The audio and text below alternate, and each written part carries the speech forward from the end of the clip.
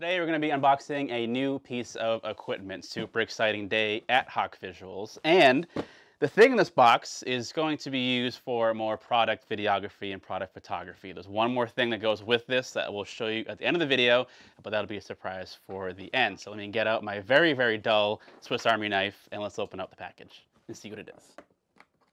All right, sharp enough. That'll do. Good enough. All right. Lots of paper, very exciting.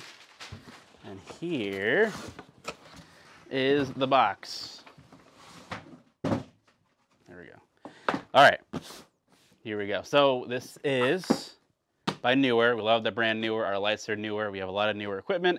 This is a motorized slider, which I will show you exactly what this looks like in a second here. But again, we're going to use this more for product videography, product photography. We got a lot of cool stuff coming out, and I think this will be a cool new piece of tech that we will use quite frequently. So let's get this bad boy open here. All right, more packaging, more packaging. Let's get this out of the way. This we're done with, and here we go. So let me find the zipper on this. There we go. Okie dokie. Ready for the big reveal? There it is. Super exciting. So we actually bought this version, kind of the previous version to this last week, and it didn't really work that well. We got the newer version of this because it would just work a lot better. So in the package, it does come with this USB charger, which is great. What else does it come with? It comes with this little fancy battery, super cute. Comes with a crap load of different adapters, so if you want to hook this up to your camera, depending on what kind of camera it is, you can hook it up to this.